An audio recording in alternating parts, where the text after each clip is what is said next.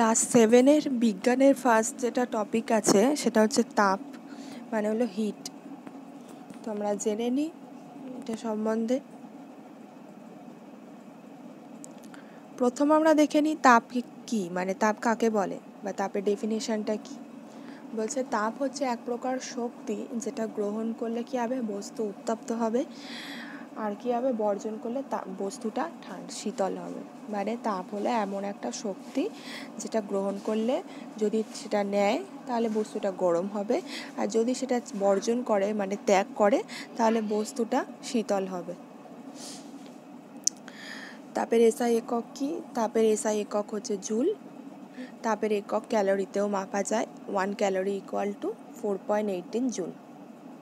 এটা এমসিকিউ হিসাবেও আসে। তাপমাত্রা কি? তাপমাত্রার আরেক নাম হলো উষ্ণতা। উষ্ণতা হচ্ছে বস্তুর হলো এমন একটা তাপীয় অবস্থা, এটা নির্ধারণ করে মানে বস্তুটা কোনো বস্তুর সংস্পর্শে আর কোনো বস্তুর সংস্পর্শে এসে তাপ গ্রহণ করবে কিনা বর্জন করবে, সেই অবস্থাটাকে নির্ধারণ করে উষ্ণতা বা তাপমাত্রা। মানে সাপোজ যদি বস্তুটা খুব গরম থাকে তার মানে নিশ্চয়ই সে অন্য বস্তুর সংস্পর্শে সে তাপ আর গ্রহণ করবে না। আবার বস্তুটা যখন খুব শীতল থাকবে তার মানে নিশ্চয়ই সে আবার এসে অন্য বস্তুর সংস্পর্শে এসে শীতলতাটা গ্রহণ করবে না। মানে তার যে কন্ডিশনটা থাকবে সেই কন্ডিশন অনুযায়ী সে বুঝবে যে তার তাপ গ্রহণ করা দরকার না তাপ বর্জন করা দরকার। তাপমাত্রার একক কি? তাপমাত্রার এককও কেলভিন। আচ্ছা, তাপমাত্রা পরিমাপ করার জন্য 3টে স্কেলের প্রচলন আছে: Celsius, Fahrenheit, kelvin scale. সেলসিয়াসকে degree centigrade, degree Fahrenheit আর কেলভিন দ্বারা প্রকাশ করে। এখানে একটা ফর্মুলা আমি দিয়েছি, এই ফর্মুলাটা হয়তো তোমাদের এখন কাজে নাও লাগতে পারে বা হয়তো অনেক অঙ্কের ক্ষেত্রে লাগবে। এখানে একটা ফর্মুলা হচ্ছে C/5 equal to F-32/9 equal to K-273/5। এটা এই কারণে দেয়া, কোনো ম্যাথ কোনো অঙ্ক তাপের উপরে সলভ করতে গেলে সাপোজ কোনো অঙ্কের সেলসিয়াস উষ্ণতাটা দিয়ে দিয়েছে, ঠিক আছে, সেলসিয়াসের মানটা দিয়ে দিয়েছে, তোমাকে সেটা বলেছে যে ফারেনহাইটে সেটা কনভার্ট করতে হবে।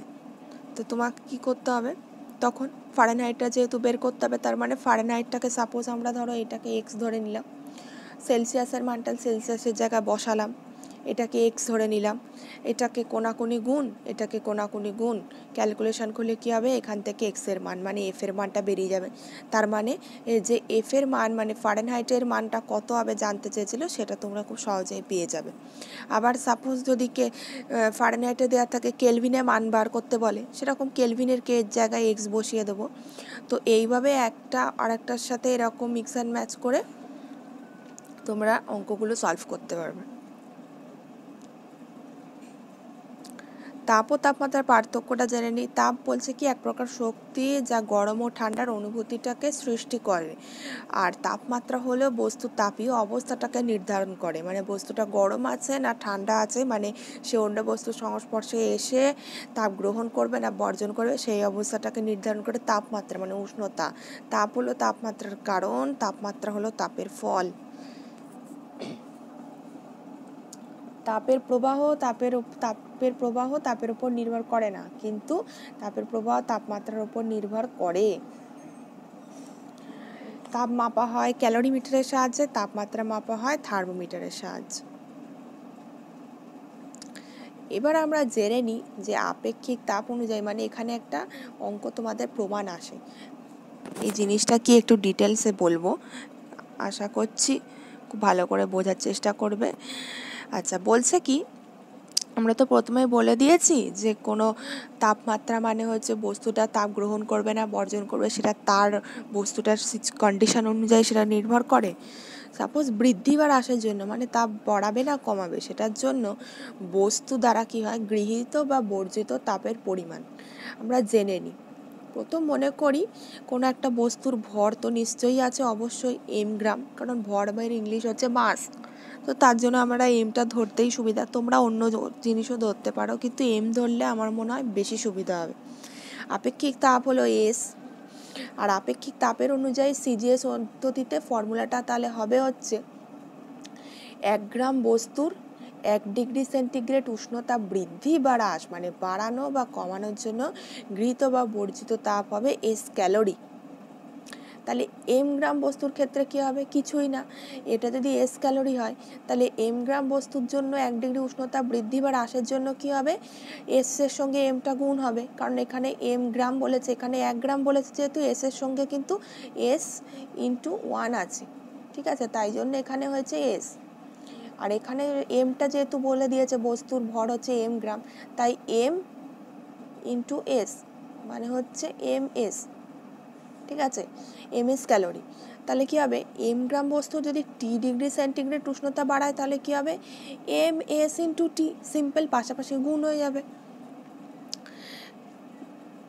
এরপর বলছে কি গৃহীত বা বর্জিত তাপ H = তাহলে কি হয়ে গেল? mst calorie. এবার এইটা তোমাদের পরীক্ষায় প্রুফ আসে, H = mst ক্যালোরি, এটা প্রুফ করো বা প্রমাণ করো বা সত্যতা যাচাই করো, তখন তোমরা এইভাবে ডিটেলসে লিখে দিয়ে করতে পারলে খুব ভালো। অথবা অর্থাৎ গৃহীত আর অর্জিত তাপ ইকুয়াল টু, তাহলে কি হলো? H = গৃহীত বা অর্জিত তাপ ইকুয়াল টু কি আছে? m ফর এখানে মাস মানে বস্তুর ভর, S ফর আপেক্ষিক তাপ, আর T ফর হচ্ছে উষ্ণতা বৃদ্ধি বা হ্রাস।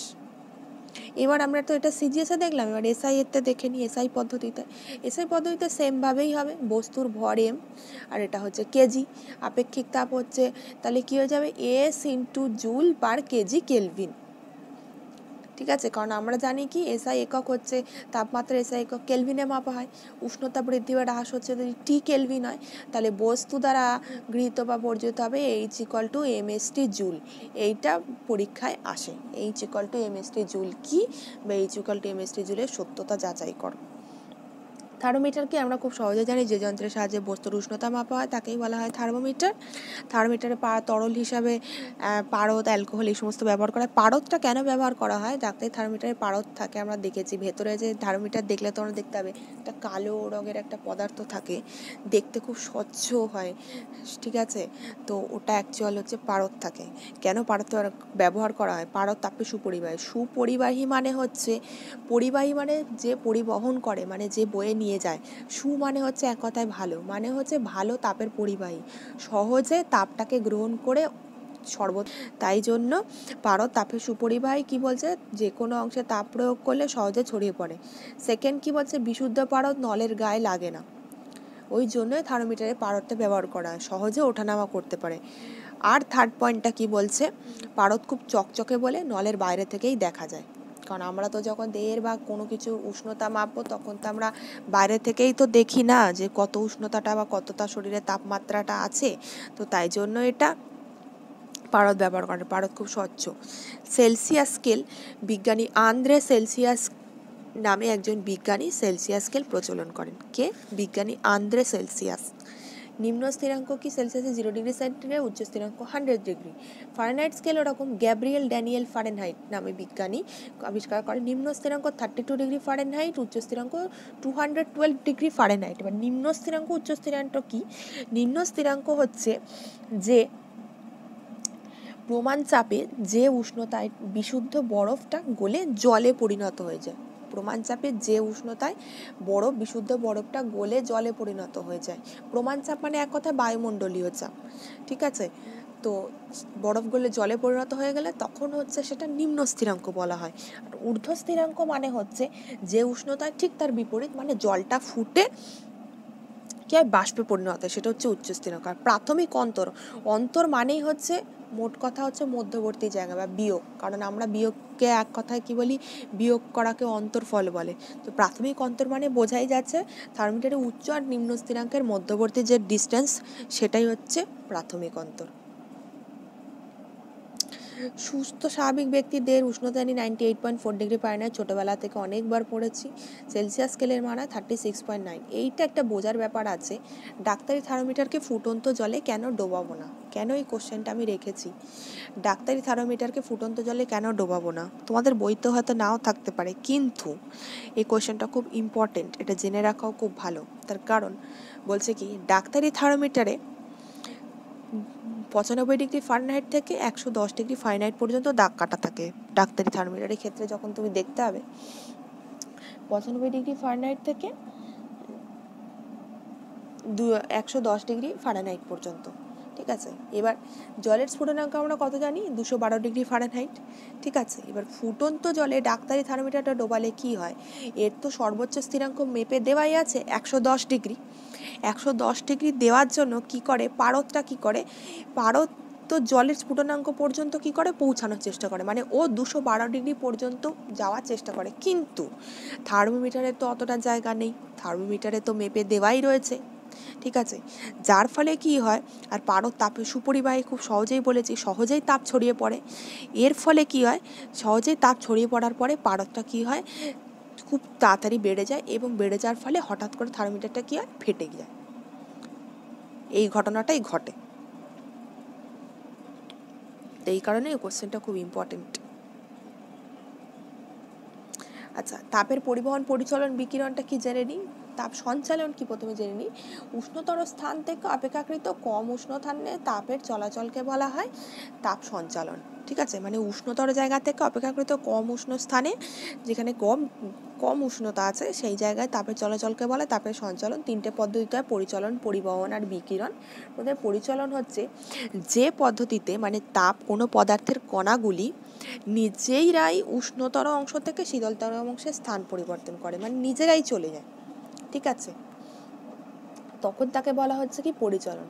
বৈশিষ্ট্য কি, বৈশিষ্ট্য হচ্ছে জড় মাধ্যমের প্রয়োজন হয়, তরল ও গ্যাসীয় মাধ্যমে পরিচলন পদ্ধতিতে তাপ সঞ্চালিত হয়, তাপ নিচ থেকে উপরের দিকে আর অভিকর্ষ বল এতে সাহায্য করে। সাপোজ একটা উদাহরণ দিলে, ধরো একটা ফ্লাস্কের মধ্যে কিছুটা জল নিয়ে তার মধ্যে হচ্ছে পটাশিয়াম পারম্যাঙ্গানেট দানা তুমি ফেলে দিলে, এরপর কি করবে, ফ্লাস্কটাকে একটা স্ট্যান্ডে তুমি রেখে দিলে, তার জালির উপর বসিয়ে একটা বুনসেন বার্নার জ্বালিয়ে তাকে এবার তুমি হিট করতে থাকছো, করতে করতে ফ্লাস্কটা গরম হয়ে যাবে। গরম হওয়ার সঙ্গে সঙ্গে কি হবে, দেখা যাবে কি পটাশিয়াম পারম্যাঙ্গানেটের বেগুনি রঙের জলের স্রোত মাঝখান থেকে কি করবে, উঠে ওপরের দিকে চলে আসছে, আর এর ফলে চারপাশ দিয়ে বেঁকে আবার নিচে নেমে যাচ্ছে। তো এই ঘটনাটাই হচ্ছে পরিচলন। এটাই হচ্ছে পরিচলনের একটা উদাহরণ। মানে কি হচ্ছে, পুরো জায়গাটাকে কভার করে নিচ্ছে আস্তে আস্তে হিটটা হওয়ার ফলে, তো নিজেরাই চলে যাচ্ছে। তো এই জন্য এটা হচ্ছে নাম হচ্ছে পরিচলন। পরিবহন নাম কেন হয়েছে, পরিবহন হচ্ছে তাপ কোনো বস্তুর উষ্ণতর অংশ থেকে শীতলতম অংশে, কোনো বস্তু থেকে তার সঙ্গে সংযুক্ত উষ্ণতর বা শীতলতর অংশতেই সঞ্চালিত হয়। ঠিক আছে, মানে বস্তুর সঙ্গে সংযুক্ত থাকে, আর কণাগুলোর মধ্যে দিয়ে ঘটে তার কোনো স্থানচ্যুতি মানে কি জায়গাটা পরিবর্তন হয় না, তাকেই বলে পরিচলন। এটাও জড় মাধ্যমের প্রয়োজন হয়, কণাগুলো যত দৃঢ় তত তাপ পরিবহন দ্রুত হয়, স্থান পরিবর্তন করে না। সবচেয়ে দ্রুত তাপ পরিবর্তন করে ধাতু। একটা আমরা উদাহরণ দিই, সাপোজ একটা লম্বা লোহার দণ্ডের কি হয়, এক প্রান্ত থেকে অপর প্রান্ত যদি তুমি আগুনে ধরো, কিছুক্ষণ পরে কি হয়ে যাবে, গরম লাগবে, আর কিছুক্ষণ তো এরকম ধরে রাখলে কি হয়ে যাবে, হাত পুরো গরম হয়ে যাবে আর হাতে রাখা যাবে না। এর থেকে কি করলো, মানে লোহার দণ্ডটা সহজেই গরম হয়ে গেল, মানে কি স্থান পরিবর্তন কিন্তু করলো না। তুমি ধরো সাপোজ লোহার মুখের কাজটা গরম করলে, সেই গরমটা তোমার হাত অবধি চলে আসছে, মানে বস্তুর কণাগুলো স্থানচ্যুতিও ঘটছে না, কিন্তু তোমার হাত অথচ গরম হয়ে যাচ্ছে। আর লোহা তো হচ্ছে ধাতু খুব সহজেই তো তাপ পরিবহন করতে পারে, আমরা জানি খুব সহজেই, তাই জন্যই এটা গরম হয়ে যায়। এটাই হচ্ছে বিকিরণের উদাহরণ, পরিবহনের। আর বিকিরণ হচ্ছে তাপ মাধ্যম ছাড়া বা মাধ্যম থাকলেও মাধ্যমকে উপেক্ষা করে নিজেরাই এক স্থান থেকে অন্য স্থানে সঞ্চালিত বলে বিকিরণ।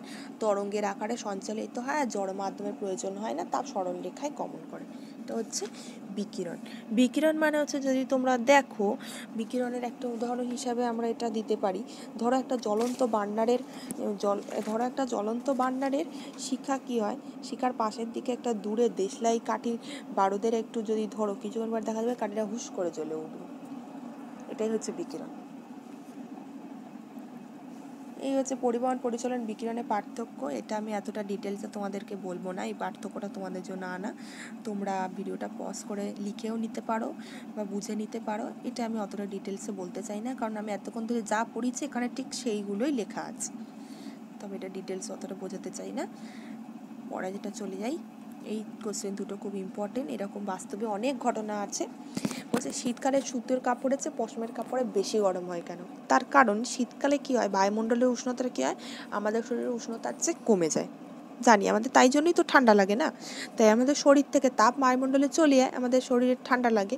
কিন্তু পশমের কাপড় পরলে কি হয়, আমাদের শীত লাগে না, গরম লাগে। কারণ সুতোর কাপড় সেরূপ গরম বোধ হয় না। পশমের কাপড় সুতোর কাপড়ের চেয়ে তাপের বেশি কুপরিবাহী এবং পশমের আঁশগুলো আলগা থাকে, তাই জন্য ফাঁকে ফাঁকে কি হয়, বায়ু আটকে থাকে। তাই বায়ু তাপের কুপরিবাহী হওয়ার জন্য পশমের পোশাক পরলে আমাদের শরীর থেকে তাপ বায়ুমণ্ডলে যেতে পারে না, ফলে আমাদের গরম লাগে।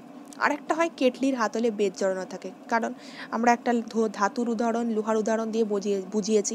অ্যালুমিনিয়ামের তৈরি হয় তাপের সুপরিবাহী। গরম করার ফলে কি হয়, খুব তাড়াতাড়ি গরম হয়ে যায়, ফলে কেটলির হাতলটাও গরম হয়ে যায়। আর বেতটা তাপের কুপরিবাহী, মানে তাপ সেইখানে সহজে প্রবাহিত হতে পারবে না, তাই জন্য ওখানে হাতলে বেত জড়ানো থাকে। তার কারণ হচ্ছে যাতে আমরা ওইখানটা ধরতে পারি, ঠিক আছে, গরম বোধটা আমাদের যাতে না হয়। ঠিক সেই কারণে কেটলির হাতলে বেত জড়ানো থাকে। তো আজকের ভিডিওতে আমার শুধুমাত্র তাপ নিয়ে আলোচনা করা ছিল, তাপ সঞ্চালন, পরিচলন, পরিবহন, বিকিরণ। আশা করছি তোমাদের বুঝতে খুব একটা প্রবলেম হবে না, ঠিক আছে। খুব সহজ করে ভিডিওটা বানানোর চেষ্টা করেছি। ভালো লাগলে অবশ্যই আমার চ্যানেলটা লাইক, শেয়ার এবং সাবস্ক্রাইব করে দেবেন। Thank you for watching my video.